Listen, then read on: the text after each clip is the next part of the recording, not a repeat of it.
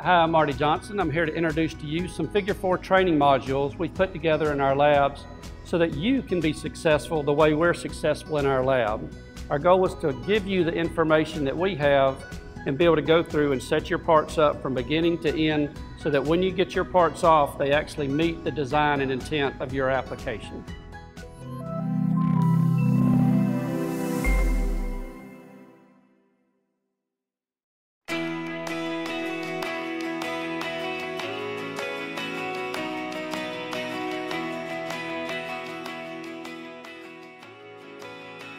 Module 2 is a Figure 4 basic theory of operation. And I have told you who I am. I am still your host, and I'm still Marty Johnson, and we'll continue on through there. The learning objective for the basic theory of operation is to educate the learner or user on a basic theory of operation for Figure 4 standalone and modular printers. The goals for this module are that the student will be able to understand the basic print process for a DLP printer, understand the key components of the printer system, understand the graphical user interface on the standalone printer, understand the work cell user interface or the controller interface on the modular printer, and understand where to get detailed information on the printer hardware. For the basic theory of operation, it is based on a number of principles, and these are going to be the 6 that are listed here. One is to define the part intent or application of the part. Very important to go in and get a good print, to get success as quickly as possible on your printer system. You want to know what is my application, what is the intent of my part. We're not just going to stick an STL in there in any orientation and push go, because that may not give you the right supports and it may not give you the right positioning to get the best part print result for your intent or application of your part. I'm going to show you how to prepare the part in 3D Sprint, select material for the part intent, the elevator system, which provides a Z-axis motion to create the print, the light source and digital projection to polymerize the material, and to post-process the part. Again, defining the part or the intent of the application of the part is important. The part that's shown here, if you look at what's important, what makes this part usable once the user prints this part and goes through the post process. And if you look to the right, they're numbered. This part has intended mounting flat, is intended to be mounted flat based on where the screw hole location is. And so you've got a datum surface on the bottom of this part, so it needs to be a flat part. The part has 3 locations for large tubing that fits into holes, so this is used as a junction type so that you can pass air or liquid of whatever that exact intent was for this part. And number 3 shows that there's a sensor mounting location and holes for the part. So something like that is going to have a tighter tolerance, and you want to be sure that you have that set up such that it's supported properly and that you get the best geometry out of that part and the best accuracy once that part is printed. So once you put that part into 3D Sprint, the STL is oriented and supported based on the intent or application of the part, as we discussed. And you can see that it's printed in such a way that we know we can get flat bottom surfaces in the orientation you see. Our detail is in the upper direction so that there are no supports on that part. It is self-supporting, and we know that we can get an accurate area of that part.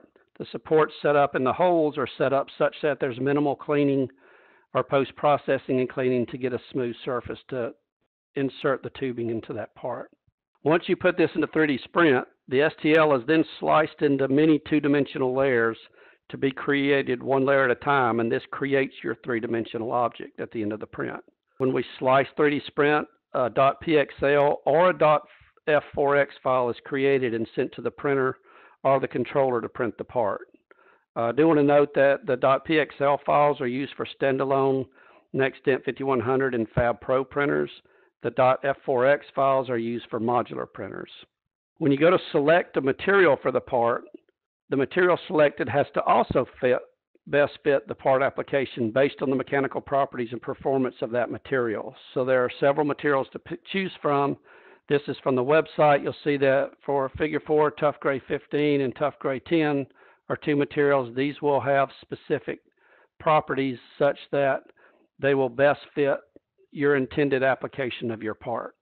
The material is then loaded into the resin tray fitted with a thin film membrane. It is a hand pour inside the standalone, and we will talk a little bit more about the MDM, which is an automatic feed system that's on the modular system. Note that the thin film membrane that is in this tray has minimal adhesion forces, and this allows us for fine supports as well as high-speed printing. So it's very important that you take care when you're handling this film. You're not pressing on the film. You don't set it down on a table with objects underneath it. You want to be real careful in how you handle that and follow the best practices that will come in the packaging that are shown on that particular film. These are the key components in operation. You can see from the video, you've got the imager or projector, you've got your resin tray that is filled with material in this section here, and your light is coming from underneath the resin tray. It comes from underneath the resin tray, and the Z elevator assembly will come up, and you do that one layer at a time as you build your part. It is being built on the print platform, which is shown to the right. The elevator system provides a Z-axis motion to create this print. It holds the removable print plate, which the part is built, and the Z-axis motion control is capable of accurately printing as fine as 10 micron layer thicknesses. The layer thicknesses available will be dependent on the material that you've chosen to work with your application. The elevator motion will also be controlled based on the build style to move up and down to continually refresh the material during the print. So it will be different based on the material, again, that you choose for your application. To post-process the part, when we talk about post-processing, you want to properly clean any uncured material off of the part after printing. Note the part is still green, which means it's not totally post-cured for handling after cleaning. We mentioned this in the safety that you need to handle this with nitrile gloves at this time. The part must be dry and clean of solvents before the post-cure. You want to post-cure after drying, so when the part is clean, it does not go straight from the solvent into the post-cure unit. It needs to have a specific dry time, which will be called out in the table that you see in the quick reference guide to the right. Once it's dried, then it will go into the post-cure unit you see in the bottom right for the prescribed time that's also given in your quick reference guide above. These best practices you see are a 3D Sprint hot link. They're provided for each material with the appropriate steps for each described process. We will continue into the critical hardware identification and maintenance. Critical hardware is defined here in this training as the hardware that the user should be able to identify in the event of an issue and needs to communicate with a 3D Systems service representative. Note that detailed hardware descriptions are available in the user guide. This means we're not going to go through this training and identify every component of the system. However, there are general parts that if a user has an issue and they have to make a service call, we want everyone to be able to identify the name of that component or hardware so that they can describe the issue better to the person that's the 3D Systems service representative. There are links to the standalone user guide here, and there will be a link to the user guide for the modular system here. The upper chamber components consist of, at A, you'll see these are the elevator arms. Those hold the print platform during part building. B is the print platform on which the printed part attaches during printing. C is the elevator. The elevator is what we looked at before, and that moves the print platform up and down during the build on the Z-axis. D is the resin tray. This holds the resin during the print process. And E is the tension arm, and this is on the standalone system. By lowering this onto the resin tray, it tensions the resin tray film. It's a different tensioning system on the modular with pneumatics. The lower chamber components, this again is for the standalone, although the projector system and the printer is set up the same, but there are other components in the lower chamber of the modular system, and we'll look at that in a few minutes.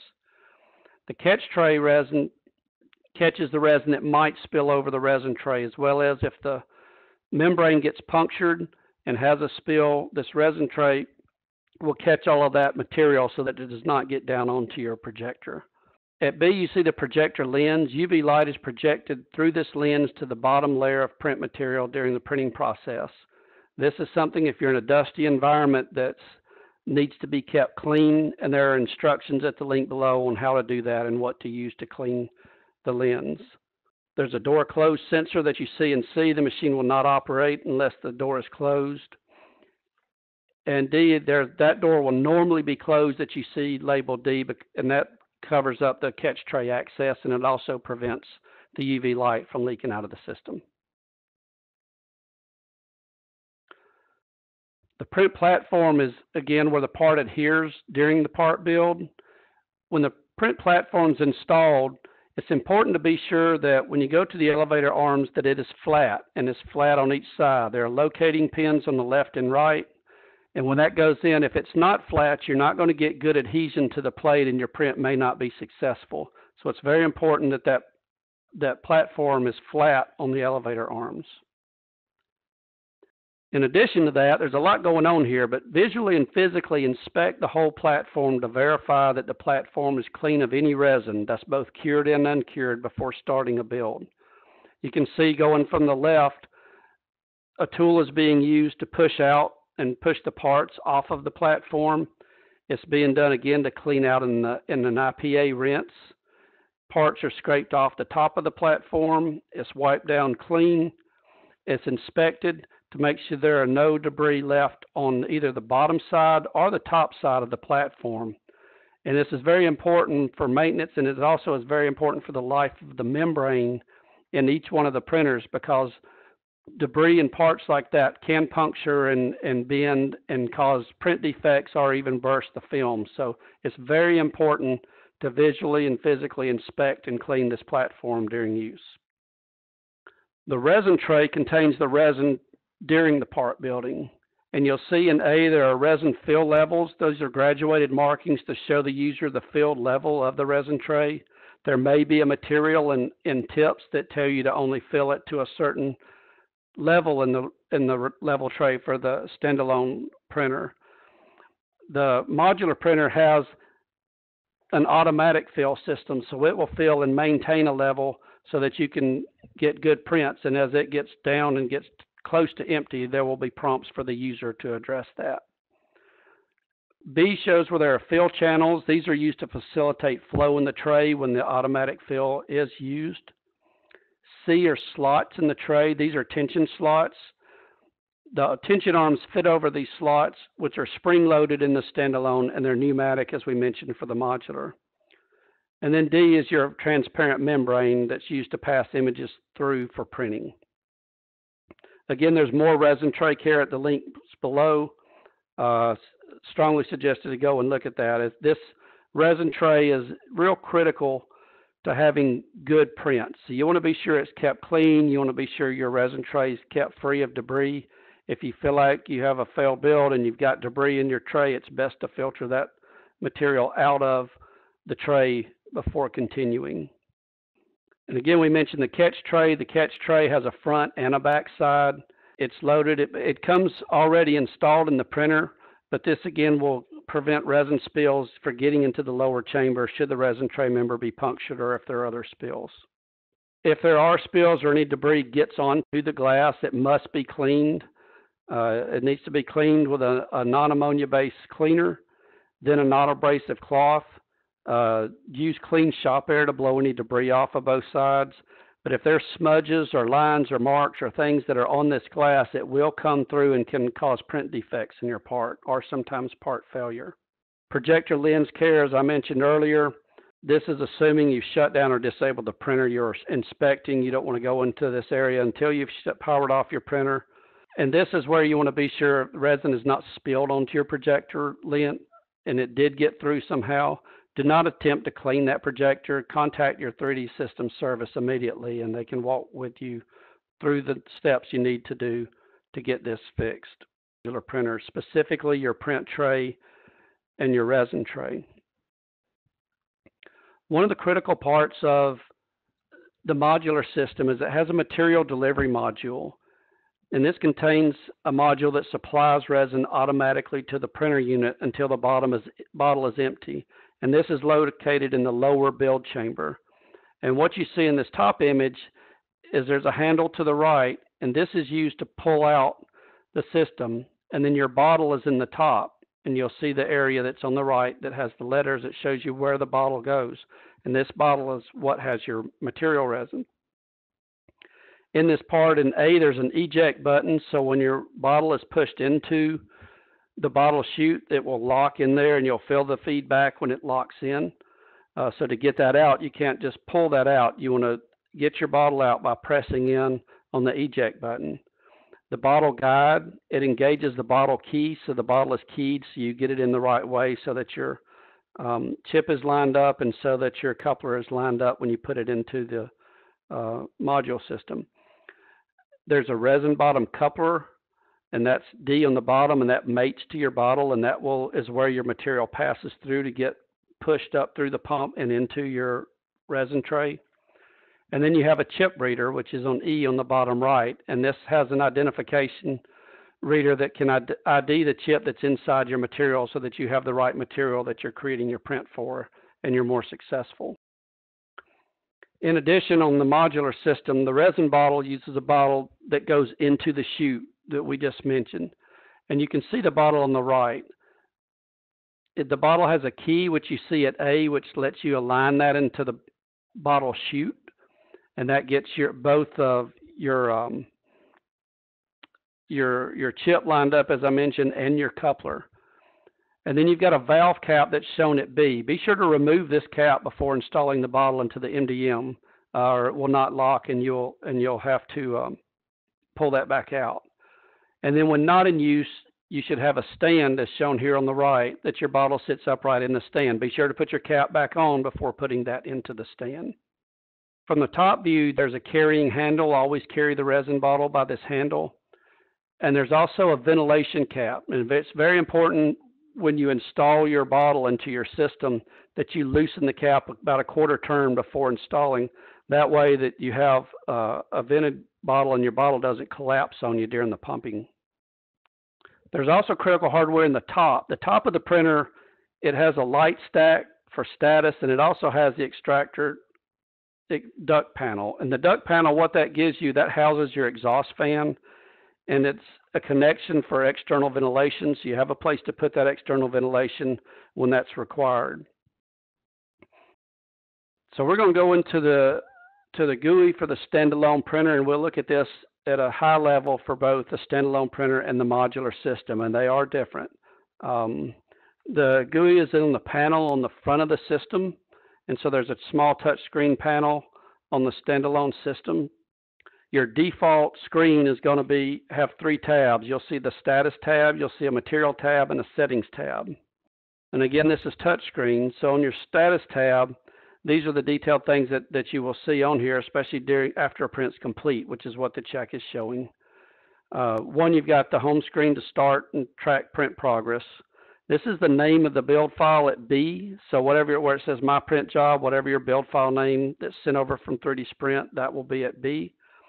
The print preview will show a 3D model of what your image is when you're printing, and at this point with the check means the print has completed.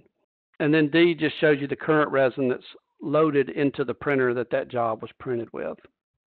Also in this screen, you've got the status.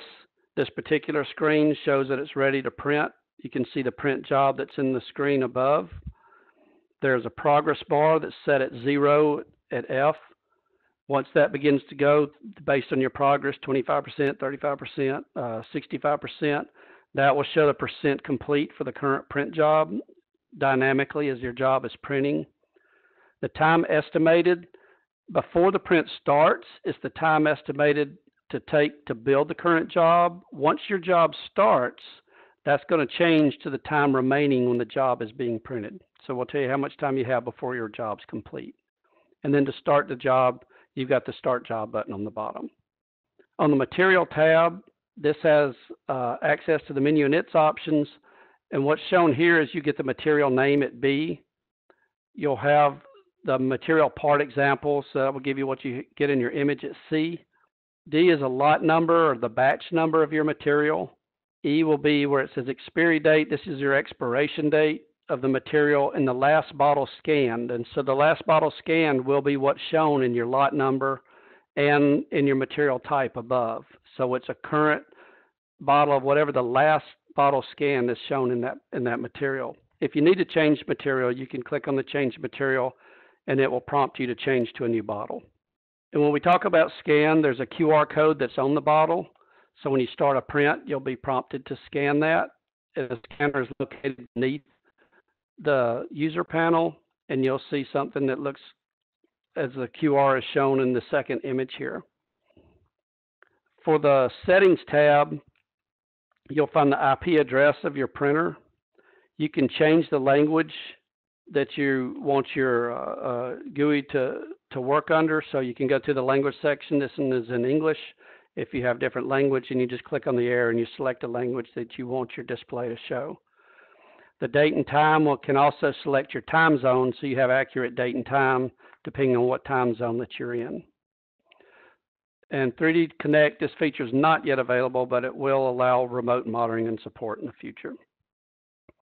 If you scroll down, because the whole screen will not show what's seen here on the right, you'll have to scroll down to get the system info. And the system info will be the name you gave your printer in 3D Sprint. There's a way to rename your printer in 3D Sprint. You'll also have the serial number assigned to your printer, and then you'll have the firmware version that is being used on your printer at the time. We're going to go into the modular printer GUI, and this is on the modular printer controller panel. And if you see the image on your modular system, you'll have your work cell or your controller, and within that controller there's a large touch screen, and this is how you control and interface and interact with your system. I will say there's a very detailed link in the user guide that will walk through the things we're going through. I'm only going to hit these at the high level, but it's suggested to go through when you get ready to run your modular and go through that system in the user guide. There's a lot of really useful information in here. There's on the settings tab, there's a flyout menu button that's on the top left, and this is an overview and display control for options or views on your GUI. The status tab also shows the current status of each printer connected to the controller. This particular controller has 8 printers. The printers are called modules. So you've got module 1, 2, 3, 4, 5, 6, 7, 8. Each of these is connected to this one controller. You've also got a Q tab that's shown at C, and you're going to have a settings tab at D. That's the Q tab will show the queue of all the print jobs that are loaded or have been completed. And the settings tab will show systems controls, network settings, languages, firmware, software, diagnostics, and things like that. Specifically on the status screen, this image to the top right shows the current status of each printer connected to the controller. You can note that in this one, Module 2 has been selected, so it shows the expanded view. So it's got a larger view than what you see in Module 1, 5 on the left, or Module 3 and 7 on the right. Within this, what you'll see on the printer name, to go through the smaller tabs, that will be the name that you give your system. The default name is module, and then whatever number that module defaults to. Your material type is shown here. It identifies the resin type in the printer. The Q tab identifies the current or most recent job sent to the printer. The time left indicates the amount of time left in a current print job, and that's something we mentioned earlier on the other. And you can see that this is about 75% through, and then there's amount of time that's left for this particular print. The progress bar is where we're looking at where that information is at. The printer status, where F tells you if you're printing, you're not ready on Module 5, you're ready on Module 7, and you've just completed a print on Module 3. And then you've also got an abort button, which is shown at G, so if you need to abort a print. The status screen for the expanded view that we mentioned, this one says Module 1, although the previous image was for Module 2. But to go through the status screen, what you see for the card A, this is the same information as it was before it expanded. For card B, this shows detailed information on the resin bottle that is currently installed in the printer. And then there's card C, it shows a print preview of the build file. And card D is detailed job information on the status of the current print job. E, if you can be expanded, it has more information about the printer. F is also something that can be expanded, and it shows the status of the resin tray currently installed in the printer. for the Q screen, this is where you see your active print jobs, your pending print jobs, your completed print jobs. You can also use the search print job on A. This allows filtering in the print queue by the job name, material, and the module. So if I want to go see what all jobs were printed, I can go look for things that were printed on module 1, for instance. B is the queue toolbar. This features the controls that can be used to add to and edit the queue. And so there's some different tools to move things up and down the queue, to add different jobs to the queue, or to delete jobs from the queue. D is going to be your pending print jobs. This identifies jobs that you're waiting on printer assignment. E will show your completed print jobs. And then F gives you page controls, so you can go to next pages and see the other completed print jobs that you've had previous to that. So if you've got a lot of active print jobs or pending print jobs and you want to see what's completed, you may have to go a page or two over to find what that is. Again, there's a lot more detailed information on this in the user guide. This one is particularly at page 43, but we will add a link that will take you there. And then the settings screen. This shows system controls, network settings. As we mentioned, A will be your system controls. This is where you can restart or shut down the printer. You can go to the network settings, shows you your IP address. You're looking at Ethernet ports. You can go to C for localization. This is also where you change language and time zones, as we did on the previous printer. D shows your software and firmware versions. Note that your controller module will have a software and your firmware will be on your modules that you're using. And then there's a diagnostics and logs tab, and this allows the user to export diagnostics to aid in 3D systems troubleshooting. And that will take us through the basic theory of operation. Again, there's a lot of information on the hardware. There's a lot of information on the interface for both standalone and modular that will be in your user guides at the Info Center. So these links you can go to, or just go to your user guide and sort through and find that information if you need to know a little bit more on the things we discussed.